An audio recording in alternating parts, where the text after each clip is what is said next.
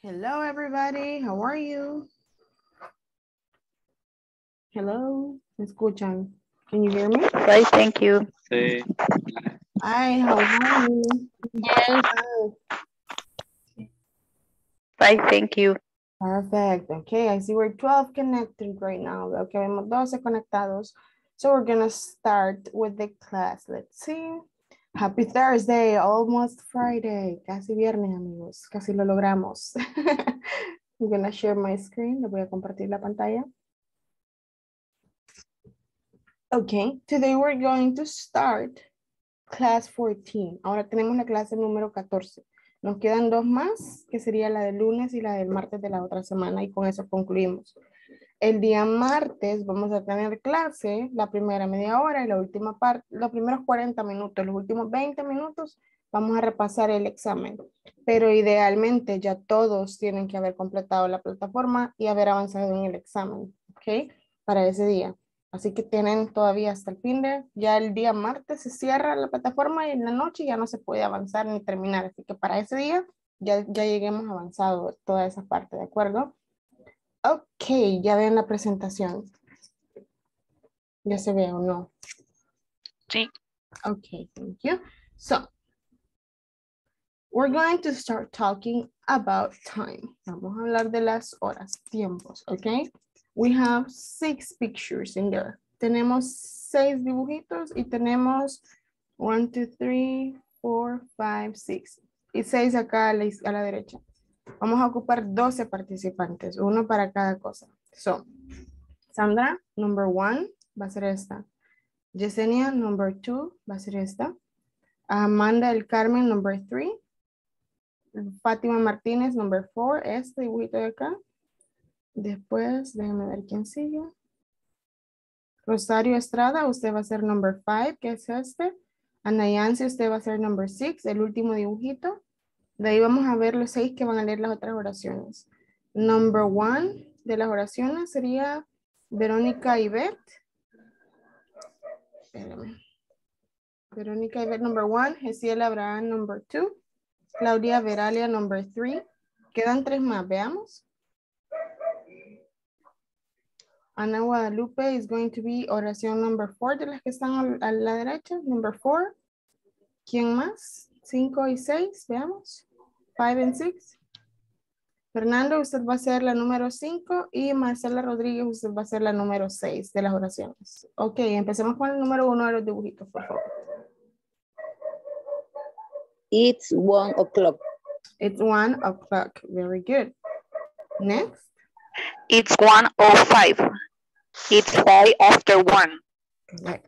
Si se fijan, tenemos dos opciones. Cuando no ha pasado mucho tiempo después de la hora en punto, podemos decir son la siguiente hora con tanto tiempo o es tanto tiempo pasado de la anterior, ¿verdad? So, number 3, please.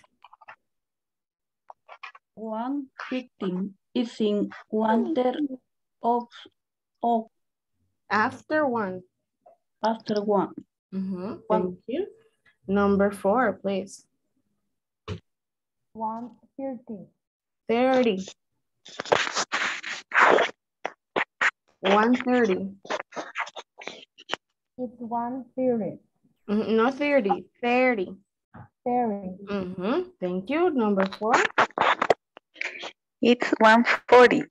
Ay, perdón. Is 20 to 2. Exactly. Lo mismo, cuando ya se va acercando la siguiente hora, podemos decir cuánto falta o qué hora es pasada de la hora. Ok, anterior. Very good. And number 5. It's 1:45. It's a quarter to 2. Correct. Es la 1:45 o cuarto a las 2, ¿verdad? You have the 2 options. Es decir, cuánto ha pasado de la primera hora o cuánto falta para la siguiente hora. Ok, vamos a ver las horas, los horarios. Number 1. In the morning, a.m. Correct. AM. Nada de I am ni I am. AM. En inglés la A es A, so yo digo AM. Ok. Number 2. 9 p.m. Noon. Bien. Acordémonos siempre que veo W, suena una U. Noon. Noon quiere decir al mediodía. Noon son las 12 del mediodía en punto, ¿ok? No hay otra hora, no hay otro, ya las 12:01 ya no es noon, ¿ok? Next one, veamos. In of term. In the afternoon, repeat. In the afternoon. PM. PM. En la tarde. Después de las 12:01 ya decimos en la tarde y sería in the afternoon, en la tarde, para referirnos a pasado mediodía. Number 4, please. In the evening, PM. In the evening, en la tarde, noche, ¿ok? In the afternoon, nos dice cabal, después de mediodía. Noon, mediodía, afternoon, después de mediodía, las primeras horas de la tarde. In the evening, se refiere a la víspera de la noche, o sea, la tarde-noche. Evening. Hay una diferencia. Evening, por ejemplo, cuando yo les digo good evening, yo los estoy saludando, porque cuando lo ocupamos como saludo, es para entrar, ¿ok? No importa si son las 8 de la noche, si usted va entrando a un lugar, usted saluda good evening. Good night es hasta que ya me voy, ¿verdad? Ok, number 5, please. At night, PM. Exactly, at night, PM, all right? Y ahí estamos hablando cabal tipo 7, 8 en adelante, que ya es oscuro, PM, at night, ¿ok? Entonces, cuando yo quiero referirme a la noche, nunca voy a decir in the night, siempre voy a decir at night, muy importante. Esa preposición para la noche es at night. Y la última, number 6. Midnight. AM. AM, midnight, medianoche. AM. Las 12 del mediodía es noon, las 12 de la madrugada es midnight, medianoche, AM, ¿ok? Ahí ya es el día de nuevo, ¿verdad? AM. Entonces, importante que ustedes se aprendan las preposiciones que van con cada momento del día. Para la mañana yo voy a ocupar in the morning. Para mediodía voy a ocupar at noon, ¿ok? At noon, igual que para el night, at night. Todos los demás, in the afternoon, in the evening, ¿ok? Y el otro, at midnight, ¿ok? Teacher, Dígame. I have a question. ¿Ok?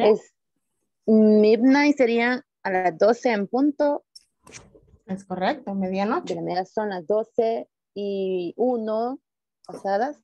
¿Ya entraría siempre en la medianoche o en la mañana? Ahí estamos in the morning. Ya, después de las 12:01 sería la 1 de la mañana, las 2 de la Yes. mañana y así.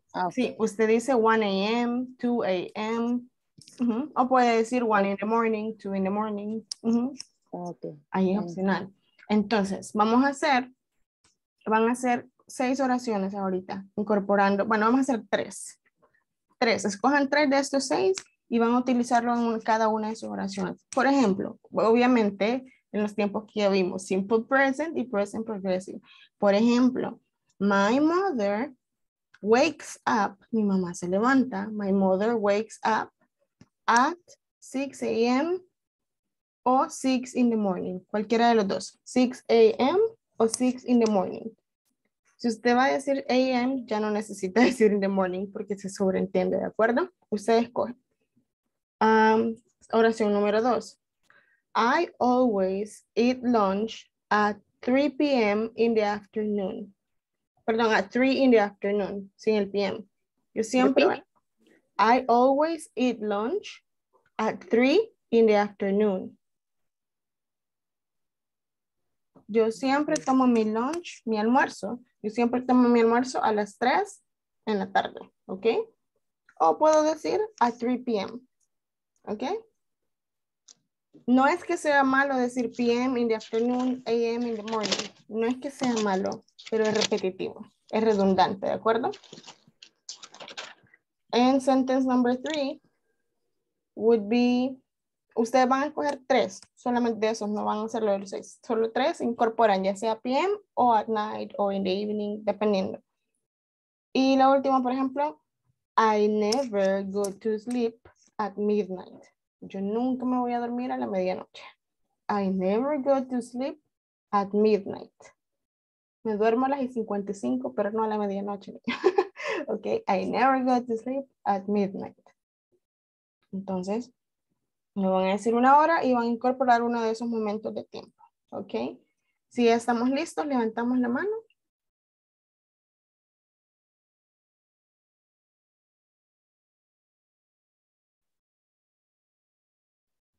Veamos. Veo a 3 personas con la mano arriba. Sandra, Ana Yancy y Claudia. No sé si que la dejaron arriba o ya están listas. Ok, intentémoslo. Vaya, veamos. Muy bien. Sería, I always take to shower and 7 in the morning. Very good. 7 o'clock in the morning. I always take a shower at 7 o'clock in the morning. Very good. Muy bien. Segunda oración.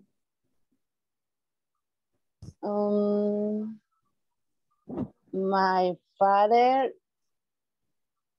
is sleeping. Sleeps. Sleeps 8 p.m.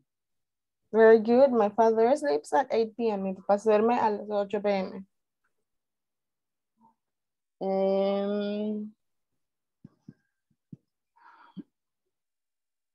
Quiero ver.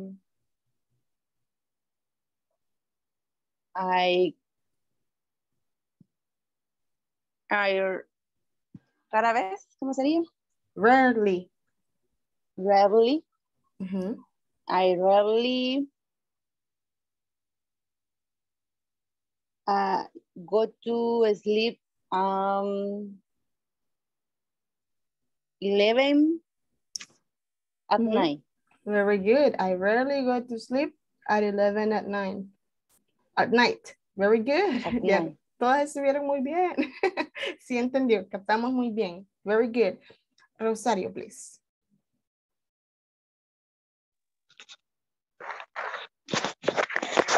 My sister always washing the dishes at 8 in the morning. Always washing the dishes or is always washing the dishes? Is. Always washing the dishes. Is always washing the dishes. Si voy a hablar en progresivo, siempre llevo el verbo to be. In the morning. At 8 in the morning. Ahí usted está diciendo, mi hermana siempre está lavando los trastes a esa hora, ¿verdad? Very good. Number 2. I always cooking the lunch at 12 noon. A ver, ¿qué quiere decir ahí? Yo siempre cocino el almuerzo a las 12 del mediodía. Vaya, le pregunto porque usted me dijo esto. I always cooking. Usted me puede decir I always cook o I am always cooking. Pero I always cooking no se puede. ¿Ok? Ok. Vaya, hagámosla de nuevo. I am cooking lunch at 12 noon. Perfect. Very good. ¿Y la tercera? My daughter go to school. Goes to school. Go to school at 7 in the morning. Very good. Importante. A todos los verbos, cuando yo hablo en presente simple, y si se fijan, ya nos vamos alejando un poquito de solo hablar con el verbo to be en presente simple. Ya vamos hablando en presente simple con otros verbos. Por ejemplo, cook, ¿verdad? En este escenario. Pero una regla general, como les digo, ese tiempo lo van a ver más a detalle en los siguientes niveles. Pero quiero darles la introducción y y si lo pueden usar, perfecto. Cuando yo hablo en presente simple, tercera persona, he, she o it, los verbos van a llevar una S cuando estoy hablando en afirmativo. Por ejemplo, she cooks, she wakes up, she goes, ¿verdad? Pero solo para he, she o it en afirmativo. Cuando ocupo otros verbos. Very good, Rosario. Thank you. Yesenia Campos, please. Okay. The first, my son is sleeping at 10 p.m. Very good. Second, we always have breakfast at 8 in the morning. Correct. And three, I am watching movies at midnight. Perfect. Si se fijan que ya ustedes solitos van incorporando palabritas extras de vocabulario, conectores, adverbios de tiempo. So that's really, really good. Está muy bien porque vamos generando. Ya no voy solo repitiendo lo que la misma dice, sino que ya voy generando yo mi conversación. Very good. Verónica. I always get up 5 a.m. At 5 a.m. At 5 a.m. Very good. Number 2. My husband take a shower at 5:30 a.m. Okay. My husband take a shower or my husband takes a shower? Takes a shower. Correct. Very good. In number 3? I never take lunch at noon. At noon. Very good, Veronica. Perfect. Thank you. María Guadalupe, vamos.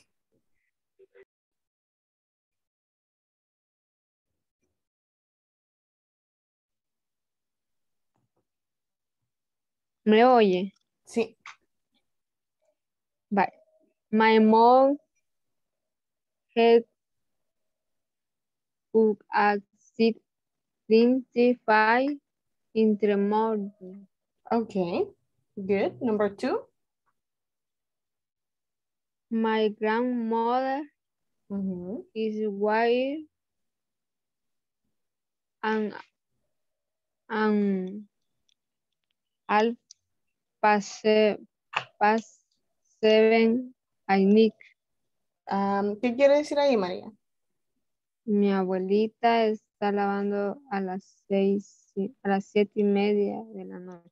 ¿Lavando qué cosa? Ropa. Pues a eso se lo voy a poner Me aquí. faltó ropa. Ajá, se lo voy a poner aquí en el chat porque eso se dice de otra forma. Doing the laundry. Lavar ropa se dice do the laundry. En progresivo, doing the laundry. Entonces usted va a decir, my grandmother is doing the laundry at 7:30 p.m. Vamos de nuevo, María. My grandmother is doing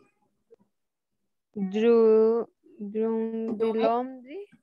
At Wise at and al 7:30 and 7 and night. at night. Very good. ¿Y la Night. última? ¿Y la última?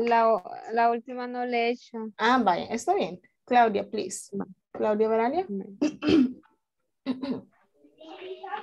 My mother eats 6 in morning. ¿Qué quiere decir ahí, Claudia? Mi mamá se levanta a las 6 de la mañana. Ajá, ¿cuál es el verbo levantarse? Gets up. Get up es el verbo, pero en tercera persona gets. Entonces usted dice, my mother gets up. Mother gets at 6 good morning. In the morning. In the morning. Ok. Segunda oración, Claudia. He look at 7 up. ¿Qué quiere Yo decir almuerzo ahí? a las 12 del mediodía. Entonces sería I have lunch. I had lunch At at 12:30. club level. Me dijo 12:30 del mediodía. Sí. 12:30 30 p.m. p.m. Ajá. At noon. Si fuera a las 12. Bueno, Vaya. ¿Y la tercera, Claudia? myself as 8 at night. ¿Qué quiere decir ahí, Claudia? Mis hijos se duermen a las 8 de la noche. Okay. My kids My kids go to sleep go to sleep at at 8 p.m. 8 p.m. Very good. Thank you. Next, Marcela Rodriguez, please. I run in the mornings. They drink coffee in the afternoon. Correct. She is studying at night. At night. No, solo at night. Yes, she's studying at night. Muy bien, Marcela. Thank you. Sophia, please. My brother watching TV, a scary movie at night. My brother watching, my brother. What? ¿Qué le falta ahí? My brother.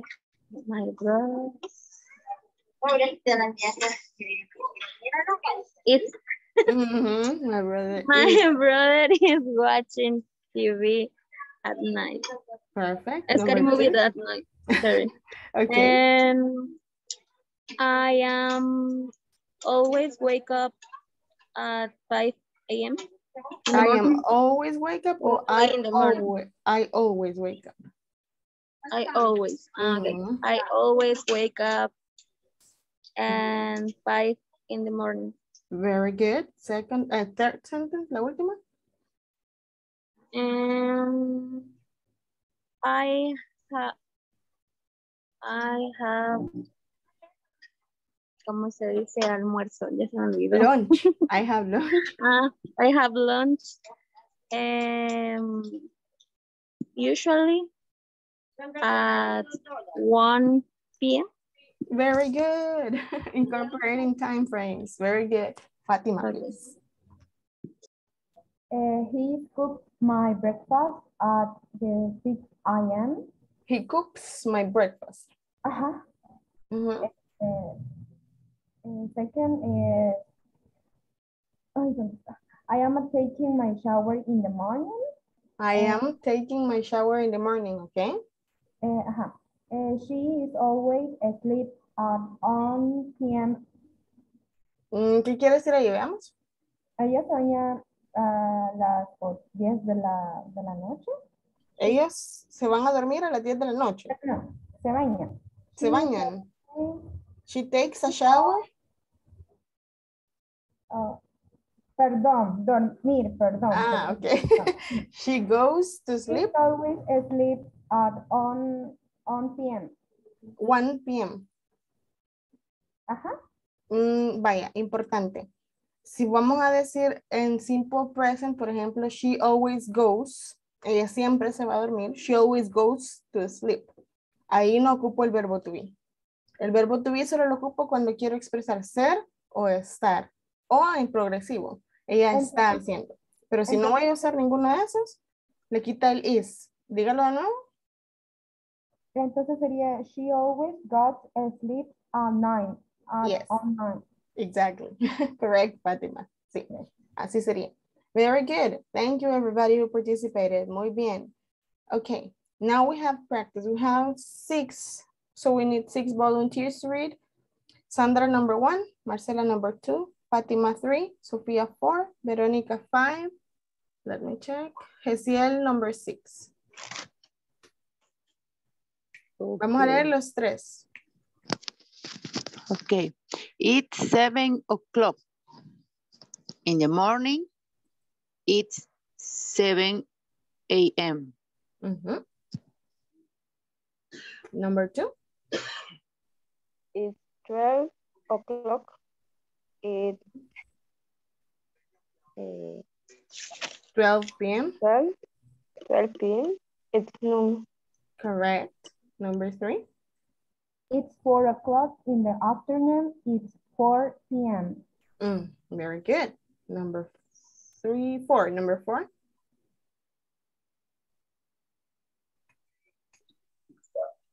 It's 7 o'clock in the evening and it's 7 p.m. Very good. Thank you. Number 5. It's 10 o'clock at night. It's 10 p.m. Thank you. Very good. And number 6. It's 12 o'clock at night. It's 12 a.m. It's midnight. Midnight. Midnight. Very good. Thank you. Okay. So we're going to talk a little bit about intonation. Vamos a hablar un poquito de entonación. Okay. So, cuando nosotros hacemos preguntas de sí o no, o preguntas de información, va a depender nuestra entonación. Por ejemplo, si yo pregunto algo de sí o no, voy a levantar la voz al final. Mi entonación va al final. Por ejemplo, is she getting up? Al final yo elevo la voz un poquito para que se entone y se entienda que es una pregunta de sí o no. Cuando yo quiero información, entonces yo estreso un poquito al final. What's she doing? Right? Bajo al final. Perdón, estreso al principio y quito el acento al final. De nuevo, preguntas de sí o no. Is she getting up? Subo al final. Y con las de información, subo al principio y al final solo bajo. ¿Ok? Por ejemplo, what's she doing? O la segunda que es acá. Are they sleeping? El are casi no es relevante en el sonido. En información sí, pero en sonido no. ¿Ok? Are they sleeping? Al final es que yo subo la voz.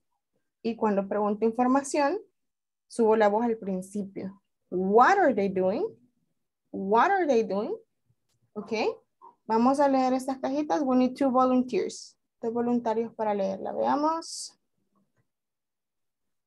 De los que no han participado mucho, tenemos por ahí, Sofía, usted lee la cajita María y Rosario, usted lee la cajita, perdón, David Martínez, usted lee la cajita azul. Sofía la María, David usted la azul. ¿Vamos? Okay, for yes or no questions, it will be a rising intonation. Thank you.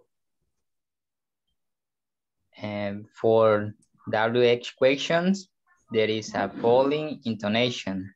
Exactly.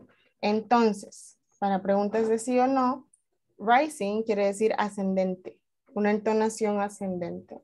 Y para preguntas de WH, como empieza alto, la entonación va descendiendo. Falling, descendiente. ¿Ok? Rising, ascendente. Falling, descendente. ¿Ok? ¿Por qué es importante la entonación? Porque define si yo hablo inglés como una persona que es su segundo idioma, o si yo hablo inglés lo más posible, lo más cercano que se pueda a nativo. ¿Ok? ¿Queremos sonar nativos? Definitivamente sí. Obviamente vamos a tener el acento latino, pero si podemos usar la entonación, eso nos va a hacer sonar más nativos. Por eso es bien diferente que yo pronuncie así, todo lo habla así robótico, a que ocupa entonación hacia arriba o entonación hacia abajo, ¿de acuerdo? Okay, we have a conversation here. Okay, who wants to read? We need 2 persons, 2 people here. Vamos a ver, David Martínez, usted va a ser Steve, y Yesenia Campos, usted va a ser Mom. Veamos. Hi, Mom. What are you doing? I'm cooking. I'm cooking. I'm cooking. Why are you cooking now? It's 2 o'clock in the morning. Well, I'm really hungry. What are you making? Pizza. Pizza. Now I'm getting hungry. Let's eat.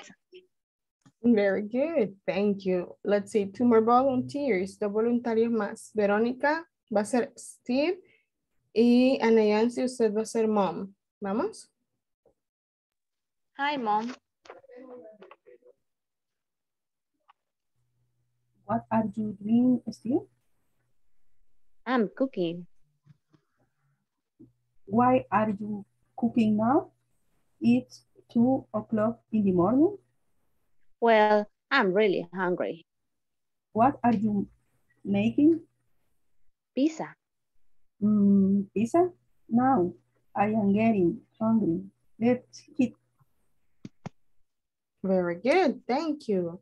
Okay, let's see who else. Sofía, you're going to be Steve. Amanda, I'm sorry, Amanda, usted va a ser Steve y Sofía, usted va a ser mom.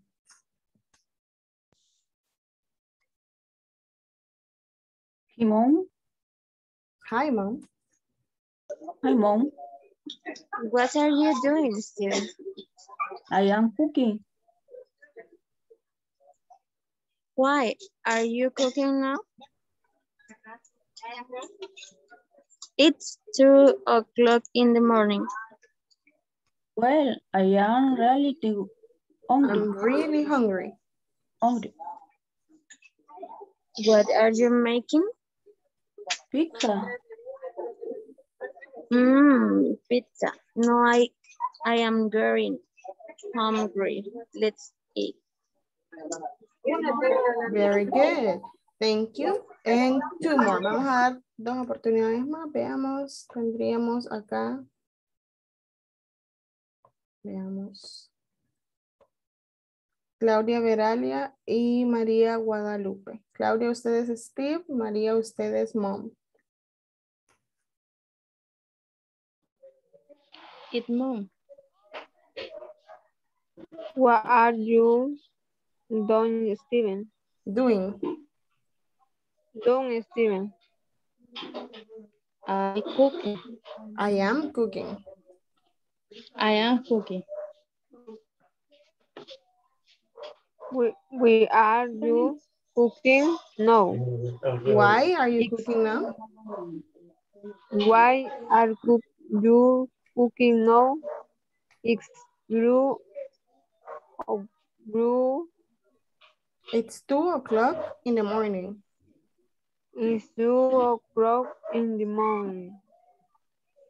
Whatever arrived Woody. Well, I'm really hungry. Where are you making?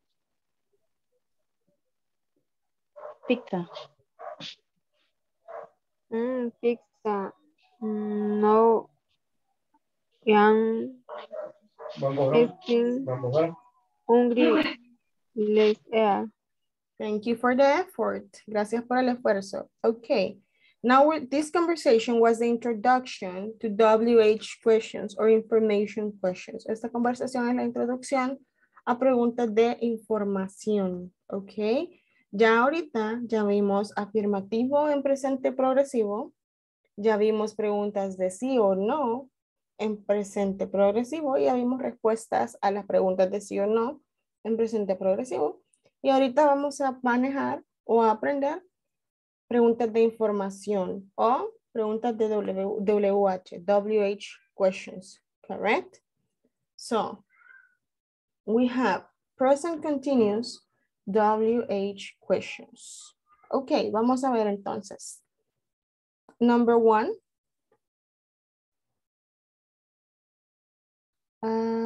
Ana Yancy, please. Vamos a leer la ciudad, la hora y la pregunta y la respuesta. Number 1, Ana Yancy. Los Ángeles. 4 a.m. What's Victoria doing? She's sleeping right now. Thank you. Number 2, let me check. One moment.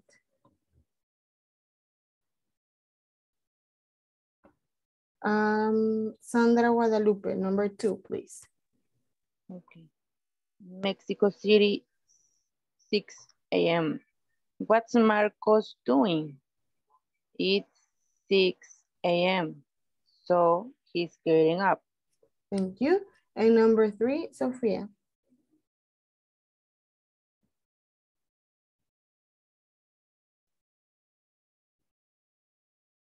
Sophia, number 3. Ok, solo quito mi manita porque me tapa. Okay. New York City, 7 a.m. What are Sue and Tom doing? They are having breakfast. Very good. Correct. So, vamos a hacer los mismos escenarios. Bueno, las mismas horas. 4 a.m., 6 a.m., 7 a.m. Pero vamos a hablar de El Salvador. Y vamos a hablar qué está haciendo. Si se fijan, todas son en tercera persona. ¿Qué está haciendo alguien más a esa hora? Entonces, ustedes, el que participe, va a preguntar por alguien más. ¿Qué está haciendo mi mamá, por ejemplo? El Salvador, San Salvador. 4 a.m. What is my mother doing? She is watching a soap opera. Está viendo la novela. She's watching a soap opera. Ok. So, vamos a hacer eso. Ciudades del Salvador, las mismas horas que están ahí, y personas que nosotros conozcamos, terceras personas, y vamos a contestar qué están haciendo también. So, volunteers, vamos, voluntarios para este. Rosario, please. Number 1. Santa Ana City, 4 a.m.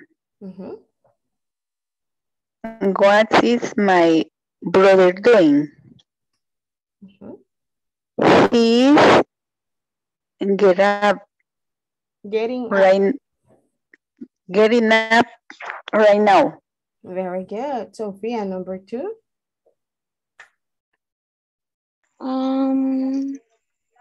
San Salvador. Oh, no, sorry. Soyapango City. Perfect. Soyapango City, perfect. 6 a.m. What's brother doing? What's my brother doing? Okay. What's my brother doing? Okay. It's 6 a.m. He's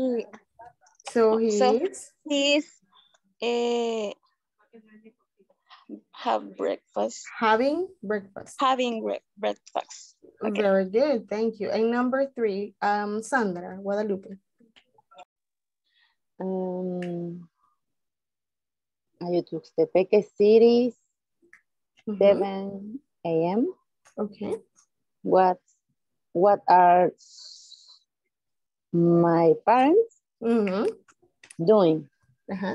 They are having coffee. Perfect. Very good. Y si se fijan, vuelvo y repito, mi intención no es que ustedes solo repitan lo que se les muestra en pantalla, porque eso no es aprendizaje, solo sirve para que entiendan la estructura y para que practiquen.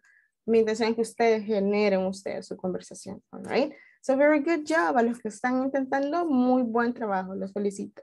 So let's move forward. So we have 3 scenarios in here. Okay, so we need 3 volunteers de que no hayan participado todavía. Veamos. Gesiel, you're going to be number 1. Amanda, number 2. And let's see, Yesenia, number 3. Brasilia. 9 a.m. What's Celia doing? She is going to work. Very good. Number 2, please. London. 12 noon. What are and done? It's noon. Should they having lunch? Thank you. Number 3. Moscow, 3 p.m. What's Andre doing? He's working. Very good. Perfect. Ok, same escenario. Vamos a hacer lo mismo. Otras 3 personas, o si quieren los mismos ustedes, levantan la mano. Mismos escenarios. Vamos a decir ciudades de San Salvador, la hora, y vamos a preguntar qué está haciendo fulanito, y vamos a decir qué está haciendo fulanito. ¿De acuerdo? So we have 3 more. Vamos a ver. Ana Yancy, number 1. Yesenia, you're going to have number 2 again. And let's see, one more. Uno más que quiera participar, practicar improvisando, veamos. Gesiel, usted va a ser number 3. Okay. Vamos, number 1.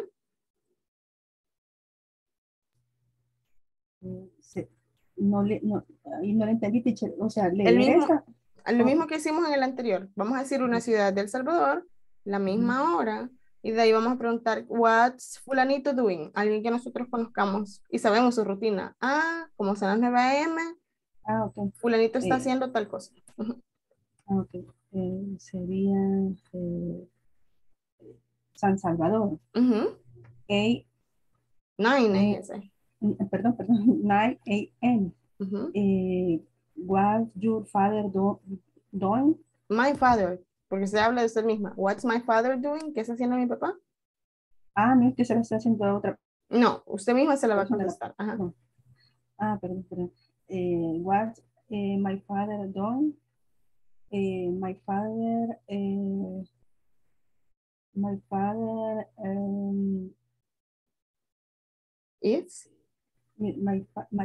is writing the newspaper right now. Reading the newspaper. Reading the newspaper. Okay, thank you. Number 2. San Salvador City. What are my parents doing? It's noon. They are having lunch. Very good. Number 3.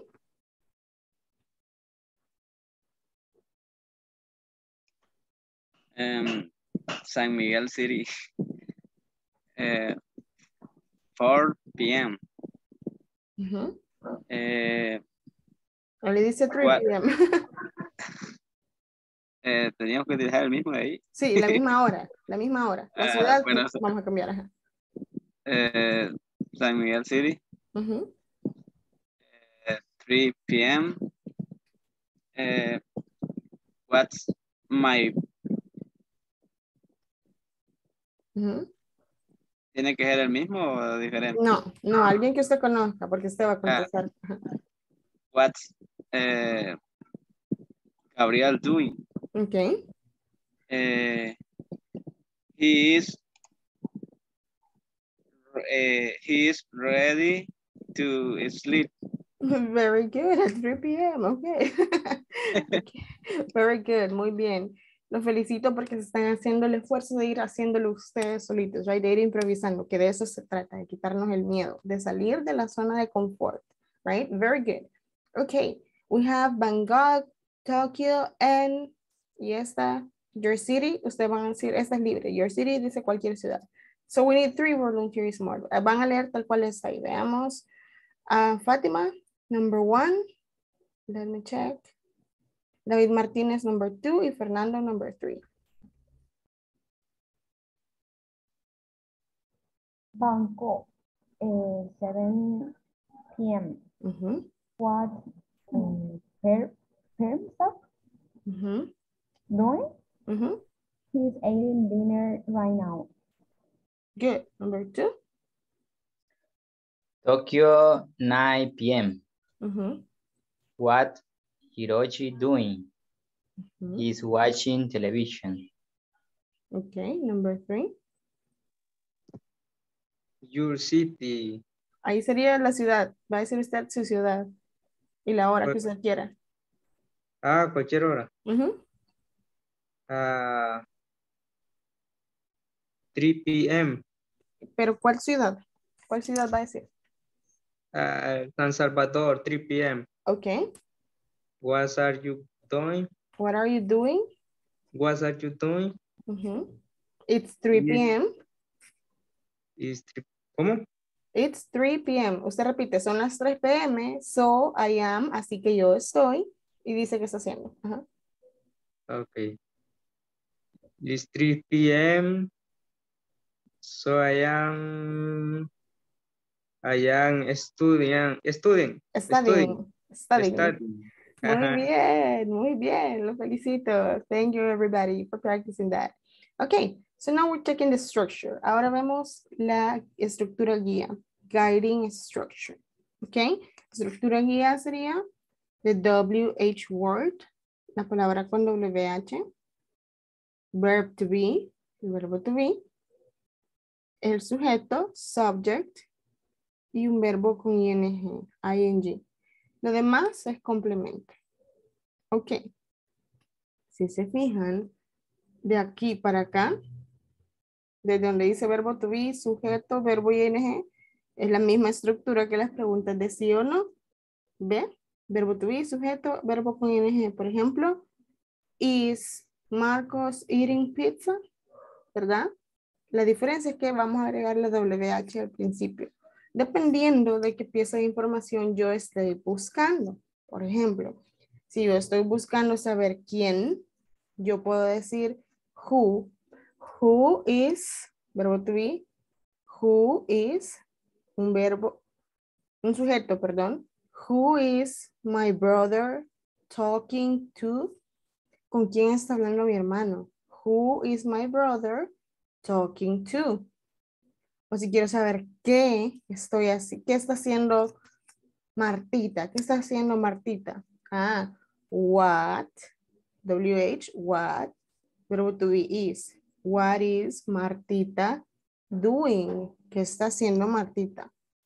Y si usted lo veo que va de camino, digamos a Fernando, yo le veo que va de camino y le quiero decir, ahora, ¿para dónde vas en este momento? ¿A dónde estás yendo? Yo le pregunto, where are you going? Where are you going right now, Fernando? ¿Para dónde va ahorita, Fernando? Ok. WH, where. Verbo to be. Are. You es el sujeto. Going es el verbo. Right now sería mi complemento. Where are you going right now? ¿Verdad? Ok, that's the structure. Esa es la estructura que ocupo para preguntas de información. Y tenemos unos cuantos ejemplitos. Vamos a leer. Necesitamos 4 voluntarios, por favor. Fernando, you're going to be number 1. Verónica, number 2. Sofía, number 3. And Yesenia, number 4. Vamos. What is Marcos Eating. eating right now? ¿Qué está comiendo Marcos en este momento? What is Marcos eating right now? Muy bien. Segunda pregunta. What are they doing? ¿Qué están haciendo ellos? What are they doing? Number 3.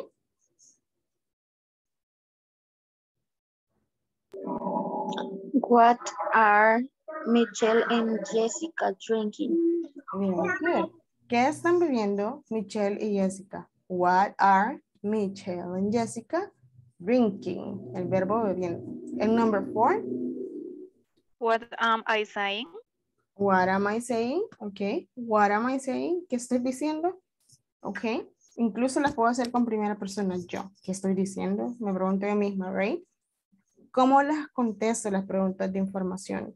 Puedo usar el ejemplo de hacer oraciones afirmativas o oraciones negativas, dependiendo de la información que me estén pidiendo. Por ejemplo, what is Marcos eating right now? ¿Qué está comiendo Marcos ahorita? Entonces vengo yo y agarro la estructura de una oración afirmativa. Marcos, sujeto. Is, verbo to be. Eating, verbo con ing. Y en lo demás complemento. Marcos is eating guacamole and chips. Marcos está comiendo nachitos con guacamole. Marcos is eating guacamole and chips. Right? Un ejemplo. Pero si se fijan, es la misma estructura, solo que cambió el orden para contestar, ¿verdad? What are they doing? ¿Qué están haciendo ellos? Para cuando nos preguntan doing, ¿qué están haciendo? No necesariamente vamos a contestar con doing. Vamos a contestar con otro verbo. Por ejemplo, what are you doing, guys? ¿Qué están haciendo todos ustedes ahorita?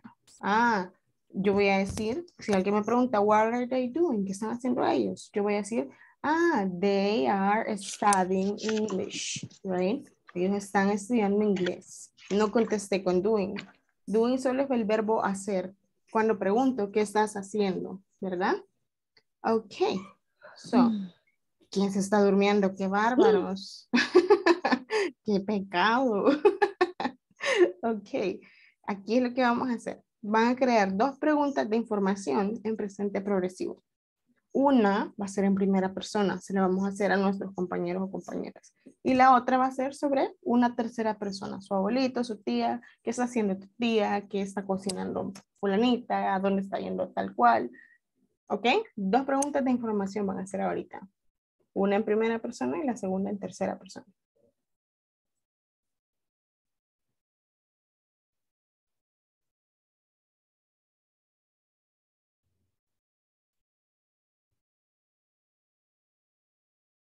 I'm gonna give you 1 minute. Le voy a dar 1 minuto.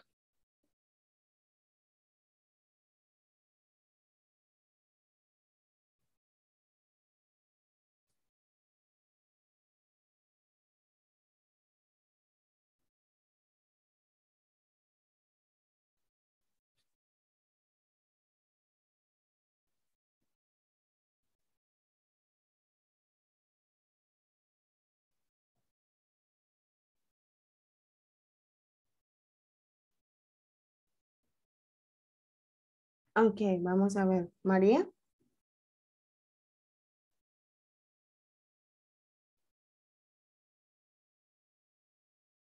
Está en mute, María.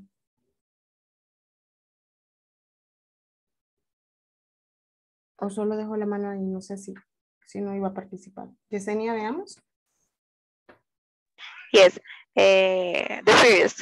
Okay. Where are you studying? Ok, usted le va a preguntar a Rosario. Yesenia, usted le pregunta a Rosario. Rosario, where are you studying? ¿A dónde está estudiando? I am studying English. Where? ¿A dónde? Where are you studying? Where? ¿A dónde? Ajá. In my house. I am studying English in my house. ¿De nuevo? I am studying English in my house. Very good. Segunda pregunta, Yesenia. What is your mom cooking? What is your mom cooking? ¿Qué está cocinando su mami? My mother is cooking lasagna. Very good. Thank you. Next one. Rosario, usted le va a preguntar a Verónica. Verónica, what are you playing? ¿Qué está jugando, Verónica? What are you playing? I don't play. I am not playing. I am not playing. Very good. Second question. What is he writing? Liking no se puede. Gustar es un verbo de sentimiento. No puede ir en progresivo. Liking. Writing the write. Entonces, la W no suena, solo se salta a la R. Writing. What is he writing?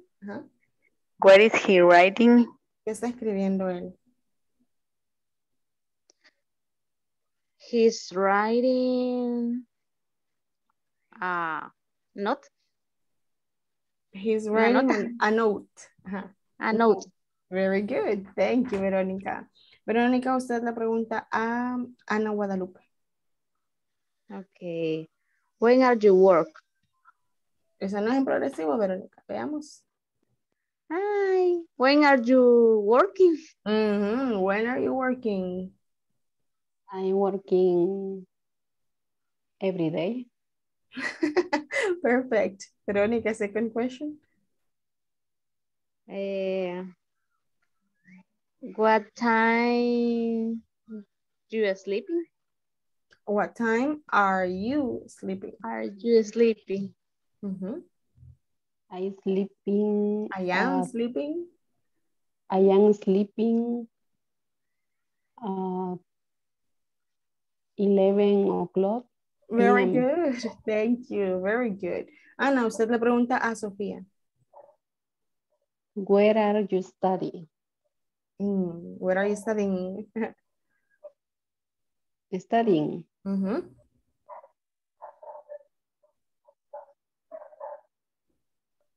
I am studying in my sofa.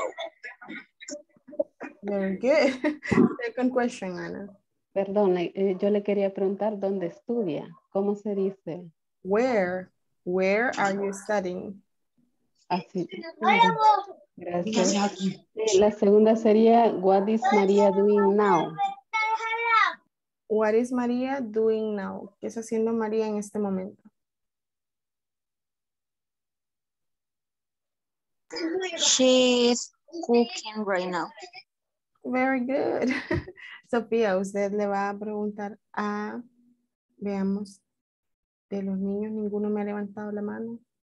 Ninguno va a participar antes de irse. Con preguntas de información. Veamos. Entonces yo lo voy a escoger. Pregúntele a David Martínez, Sofía, por favor.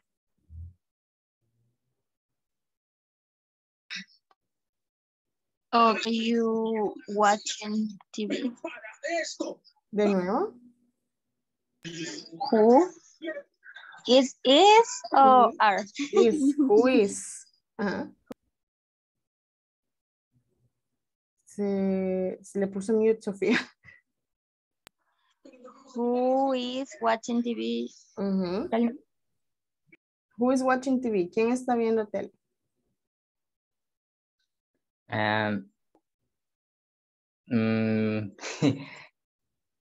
My daughter is watching TV now. Very good. Excellent. Second question, Sophie.